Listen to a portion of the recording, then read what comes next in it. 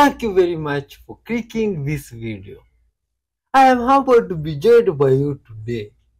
You are such a wonderful soul. And if you are wondering, we are all about spreading love, peace, and forgiveness to the world.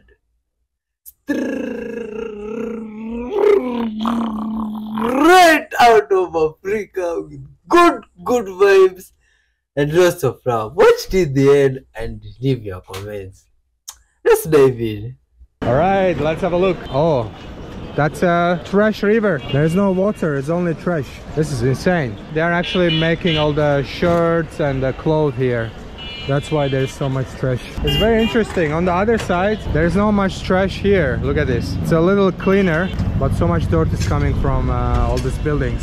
So, it's not surprising that probably you already know Bangladesh is very famous for clothing. So, probably the shirt you are wearing right now is from Bangladesh. Just check it on the back of your shirt. You will see where it comes from. Even all the big brands sourcing their materials from here.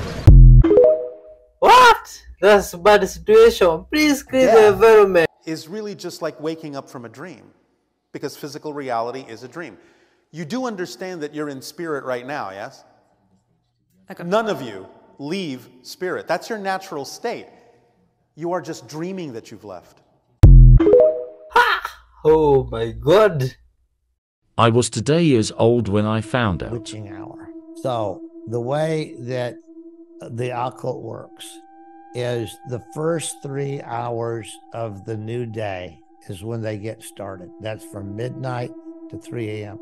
And what they do is equivalent to a church service.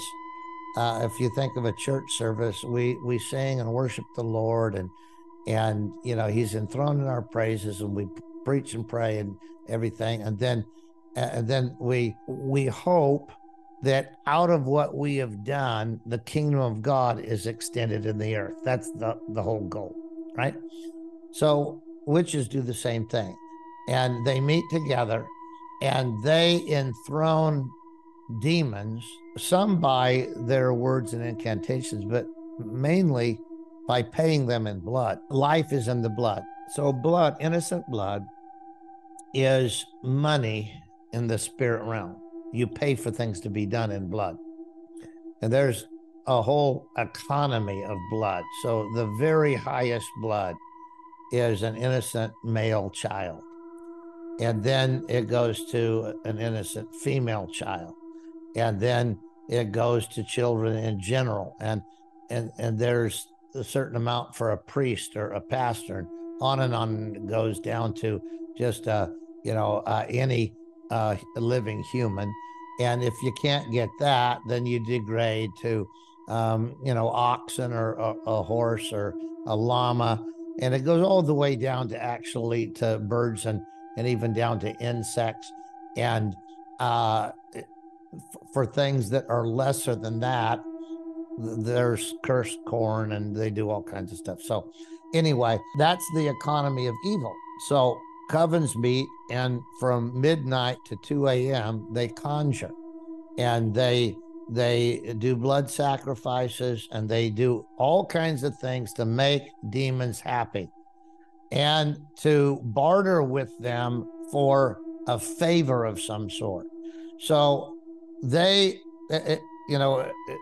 like the barter system, like, how much for this? No, you need some more, blah, blah, blah. Anyway, they barter with them, and then they send them to do their bidding at 2 a.m. That's why all horror movies that you'll ever see, you'll see the clock strike 2, because from 2 to 3, that's the witching hour. From midnight to 2, they have done their conjuring. They've paid demons in blood. They've done their deal with the devil. And at 2 o'clock, the devils are sent out to do their bidding and basically to deliver on the promises that were paid for in blood. So every night at 2 a.m., bam, it was on. And so we just set our alarm clocks for 1:45, Oh, I didn't know that too. Do insects have blood by there? Alright, child. So we are officially eating rocks. This is a popular street food in China, and nobody's eating the rocks. You're not supposed to. Actually, the dish translates to suck and throw away. So what they're doing is they're seasoning pebbles and giving that to people so that they can suck on the rocks and take them home. To reseason, I mean, there's a big focus in this on being able to reuse them. So apparently, I guess you take them home, put some garlic and some chili on them, and then you suck them later. I guess that's leftovers. My thought is why. This was invented centuries ago by fishermen who didn't have enough food. So my question is, are we running out?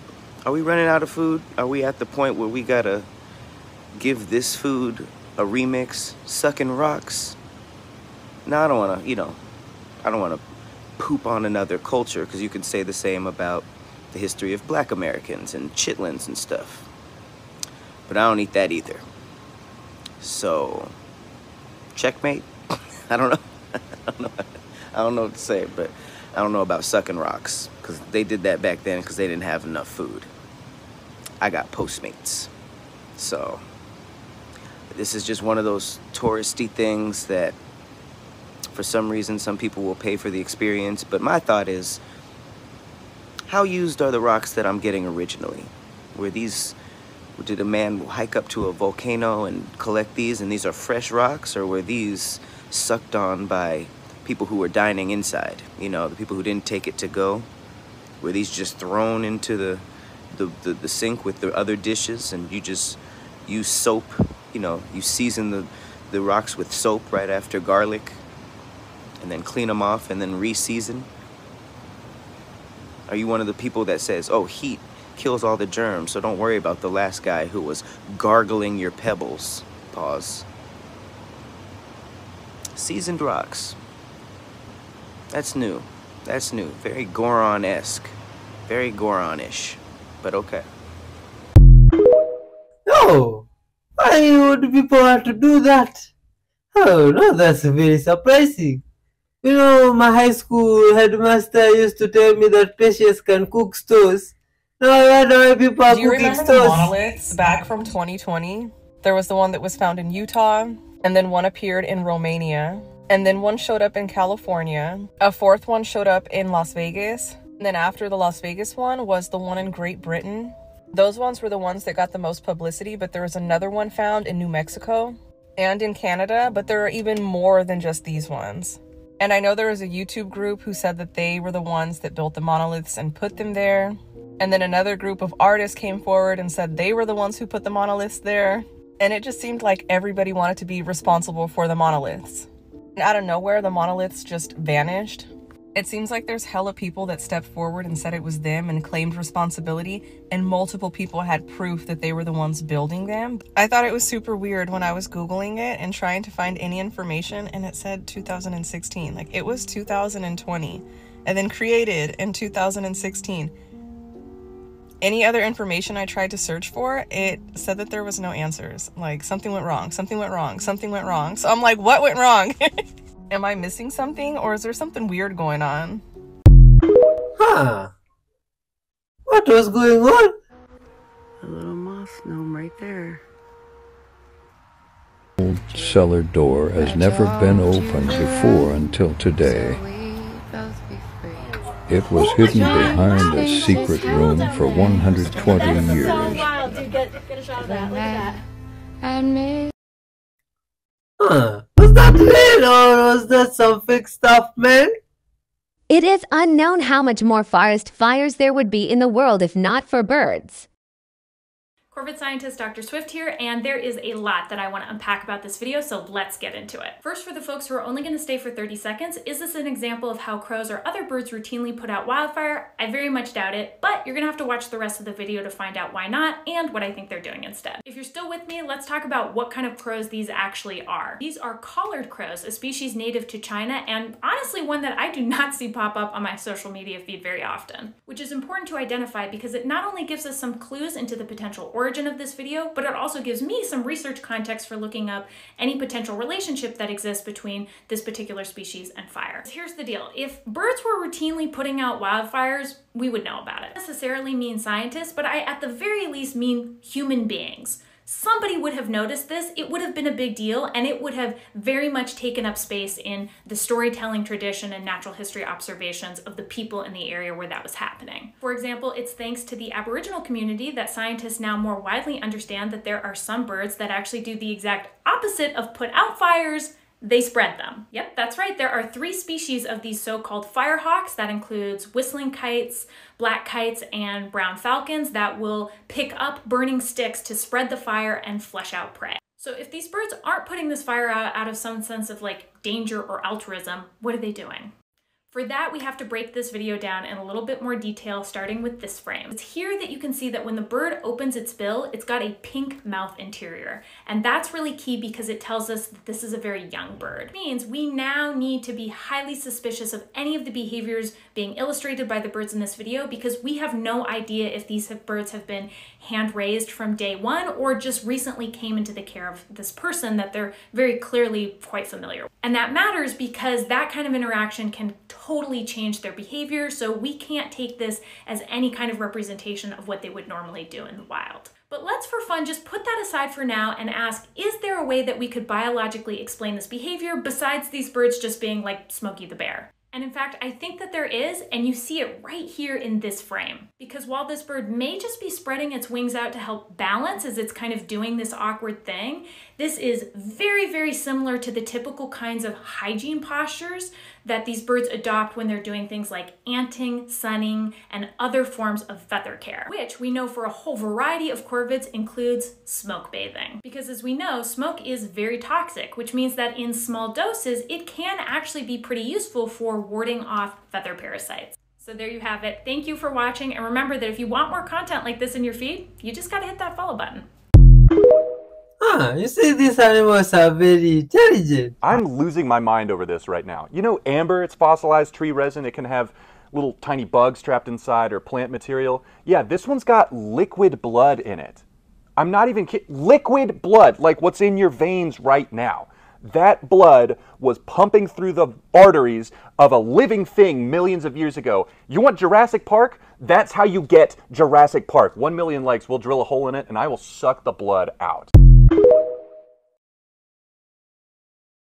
I'm going to show you how to make a candle out here in the woods with all natural materials. Deer fat. I'm going to render this down and make tallow, which is great for candle making and all kinds of other things. All I'm doing here is chopping it up into small pieces, then I'll put it in my pot. Pretty simple process. You just want to heat it up on your fire, and you want your fire on a low setting. I'll keep stirring it around so nothing burns. I found half of a hickory nut husk, and this is where the tallow is going to go. The fat is rendering down nicely into a liquid, and that's what we want. Then I'll pour it into the husk. I'm using a section of jute twine as my wick. You just want to saturate the whole thing and then set it in there. I'll wait a few minutes for it to cool down and harden. So now I have my candle and it's ready to light. You can make a bunch of these things and keep them in your pack for when you need them. Pretty cool little candle. You can also make one by just dipping your twine into the tallow over and over again. This can be used as a fire starter rope as well. The tallow can also be used for cooking, soap making, conditioning and waterproofing leather, and treating tools. So that's a very interesting hack, huh? Who shot the footage? He's walking out on the moon. One giant leap for mankind. He had a TV camera. Where? It was in the as he walked down the lamb. He pulled a handle that deployed what was called a MESA, the modular equipment assembly, storage area, whatever it was.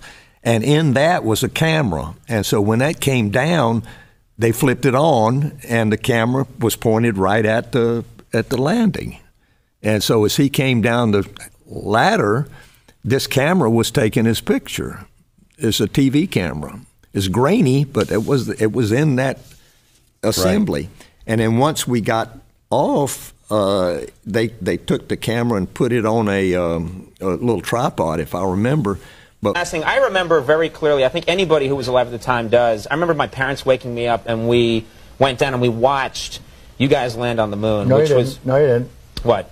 Because there wasn't any television. There wasn't anybody taking a picture. You watched animation. See, you associated what you saw with.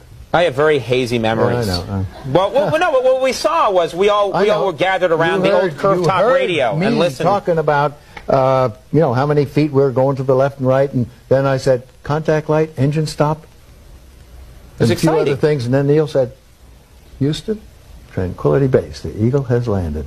Man, how about that? That was very exciting. Not a bad line. Yeah. This was. So, were you self-conscious about all the? I mean, the entire. What do you think? This Clear glass tubes with light shining from the top and bottom onto tall blonde-haired, tall black-haired, tall red-haired, tall brown-haired, and some shorter human bodies, seemingly all in suspended animation in these preservation tubes. One female abductee was told she would undergo, quote, translation into the light, close quote.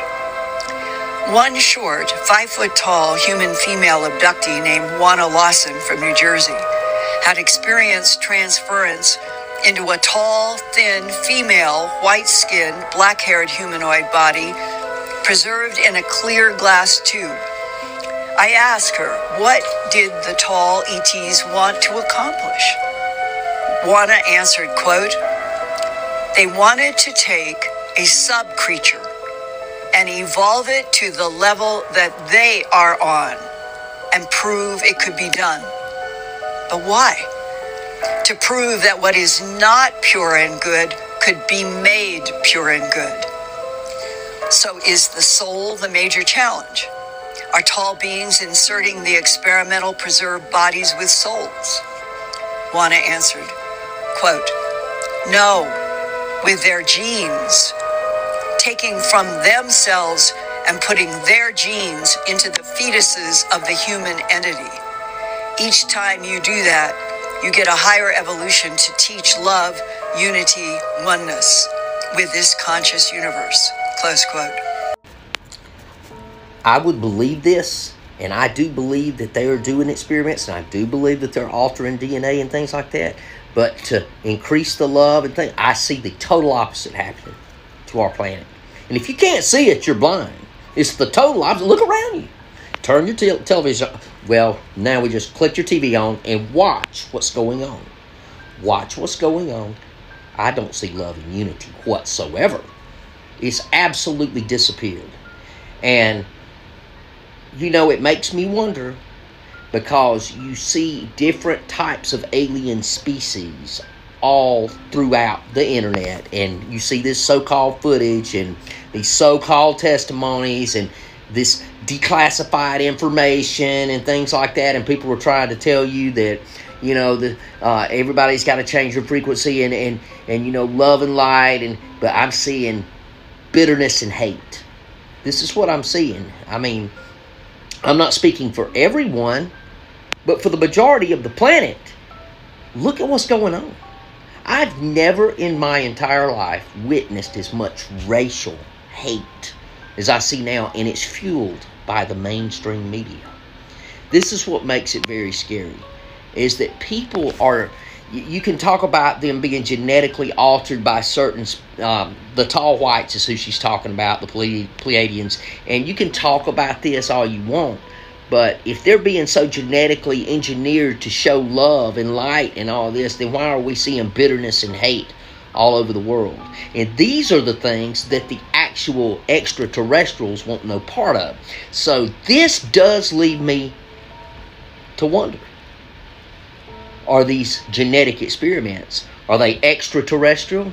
Are they demonic? You tell me in the comments, what do you think? Yo, you see, now this is very touching. These videos are for entertainment purposes. But somehow we come across someone or two that we can relate with. And now this issue about love not being there and love deteriorating, you see, that's not a good thing. And it's why we are here, because we want to spread this message of love, peace and forgiveness to the world. Please, you guys, do that. Share love out there to those around you, to everyone. Don't despise people for color or how they look. Please love everybody. Don't even look at their religion. Love should be unconditional. Much love to you for watching up to this far. You are a beautiful and wonderful soul. Respect to yourself. Watch till the end and tell us where you're watching from. You are loved. Let's keep watching. This man grills a 32nd degree Freemason, asking him who his supreme authority is. There's no way you believe in fraternity over truth. As a Christian... That's why I joined, to get the truth. Because everyone... Do you think you found it? That's a no. No. That's a no. That's a no. You went through 32 degrees, you haven't found anything? Bro, I'm telling you, 32 degrees is not as impressive as But on the 30th, 31st, 32nd, 33rd, you guys adhere to a supreme authority named Lucifer on page 321 of Morals and Dogma. Admit it. They definitely Who's they? You mean you guys? Yeah. So is Lucifer your supreme authority and you call Jesus Adonai your second in command? No. Or no, you guys see it as a dualistic standing on your square, black and white, yin and yang, Adonai and Lucifer. Is Lucifer your supreme authority? He's real with you. Yeah, no, not me. No? Not me. So Albert Pike was lying? Your supreme authority was lying? Albert Pike, well, Albert Pike's not supreme He's authority. the Pope of Masonry. Bro, yeah. Who are we going to go by? We're going to go by Shaq the Freemason? Are you going to... Oh my god. A man had strapped a GoPro camera to his dog, which then allegedly filmed a sighting of Bigfoot in the woods. The video simply shows the dog walking through the grassy woods when a figure suddenly runs by.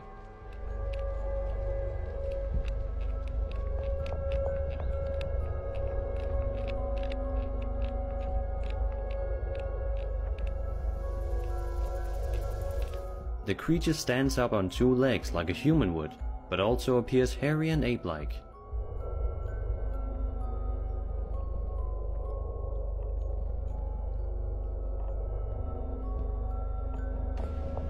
A man had strapped a GoPro camera to his dog, which then allegedly filmed a sighting of Bigfoot in the woods.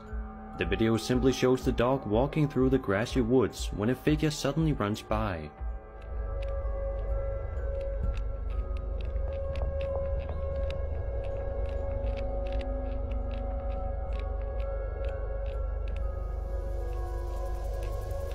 The creature stands up on two legs like a human would, but also appears hairy and ape-like.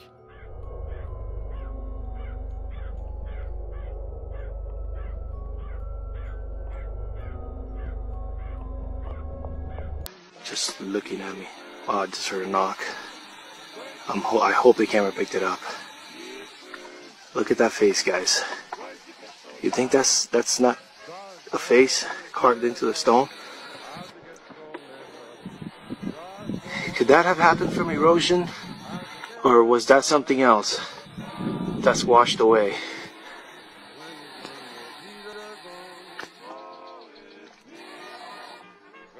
Guys, that's a face. Tell me there's not a face carved into that rock. Look at that.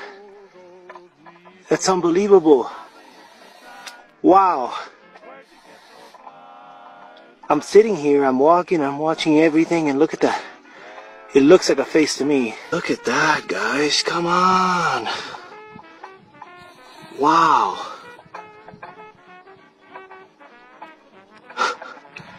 Wow. That looks... Oh, what was You that? ever go in to pet your dog or another and they immediately start mouthing your hand, such as Daisy is doing here? Mouthing can be a super common puppy and young dog behavior. It can be a sign that the dog sees hands as something to play with, or it can also be a sign that the dog is feeling a little overstimulated or utilizing that mouthing as a communication tool. That's exactly what Daisy is doing here. Watch how Daisy is staring at my friend's hand as she brings it towards her. She's very still, her ears are perked forward, and as soon as the hand goes in, she immediately goes in to mouth it. My friend then removes her hand and attempts to bring it back to pet Daisy once again. And what does Daisy do? Give her a small whale eye and then immediately go back to grabbing the hand. When she does tolerate the pets for a second right here, notice how she does several lip licks. And then she also gives those really heavy blinks, which you can see right here. These are appeasement signals. When my friend is petting her, it also looks like Daisy starts to lean her head into the pets, but the fact that she starts mouthing directly after it shows us that she was actually trying to push my friend's hand away. So all of this combined can tell us that she's likely using the mouthing as a way to say, hey, don't really want to be touched right now, don't really want to be pet. And perhaps she'd either like to be left alone or have a different type of interaction. Huh, that's very interesting, man. 3, 2, 1, go. Jamie Dorian from Alba. Attempting stones. Nice and smooth, Jimmy. That's it. Come on, Jamie. Come on, Jamie. Keep it going, easy. Come on, Jamie. Come on, squeeze it. Easy, Jamie. Come on, Jamie. Come on, squeeze. Come on. Easy, Jamie. Nice, Jamie. Come on. Come on, Jamie. Come on, Jamie. Come on. Come on, Jamie. Come on, Jamie.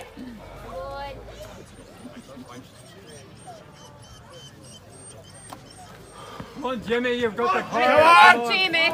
Just get it done. Squeeze it, Jamie. Come on, get it done. Come on. Come on. Squeeze it. Come on, Jamie. Come on, Jimmy. Come on, Jamie. Let's go, mate. Come on. There's nothing angry with that. Offside on that, Jamie. Come on. Go on, Jimmy. Come on, Jamie. Come on! Jimmy, come on! Come on, Jamie! Come on! Come on, Jimmy! Come on! Get out!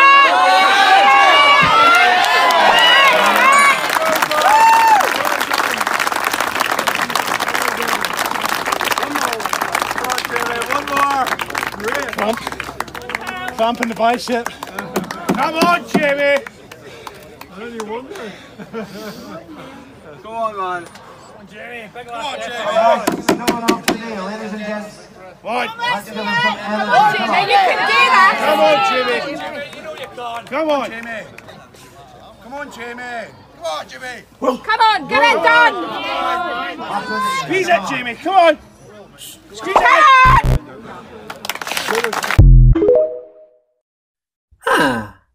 You see those kilograms? In the old days, before everything was made out of stones, as you can see right there, that structure was melted down.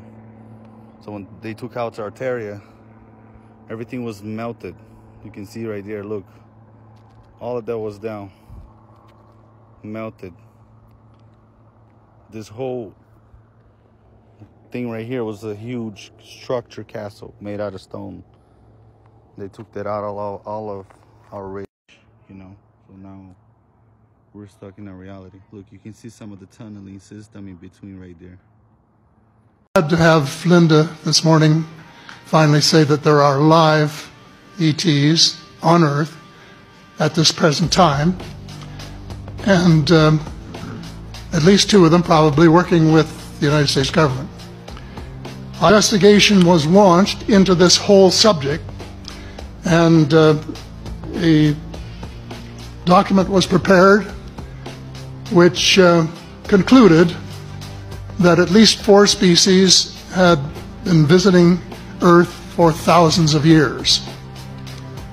And this is my own view at this stage as well. The survival plan for the human species as an aide-memoire, and I name 5 different species here. I'm aware of more now. As a matter of fact, I saw a document just a few days ago that mentioned 20. And I think you, Mr. Chairman, were interested in some of the places they might come from. And I have in here Zeta Reticuli, R-E-T-I-C-U-L-I, Reticuli, the Pleiades, Orion, Andromeda, and the Altair star systems. So I don't think we can any more refer to them as they, because they're not an amorphous mass. They are different species and consequently may have different agendas. I don't think we can say that they all have the same agenda any more than we could say that the United States, China, and Russia had the same agenda. Our real interests may be very similar. but as of now, our perceived interests are still quite far apart. The other species that I learned about not too long ago was called the tall whites. And this is when Paula Harris broke the story just a few years ago. And through her good offices, I had the chance to talk for about 3 hours with former Airman Charles Hall and listen to this absolutely fascinating story of how he was working with, first of all, he was scared out of his skin, but after that, when he got to know them, how he was working with, and finally they became to trust each other and have a good working relationship with the tall whites at the gunnery range at Indian Springs in Nevada. And these tall whites were living on United States Air Force property and working in cooperation with the United States Air Force and sharing technology.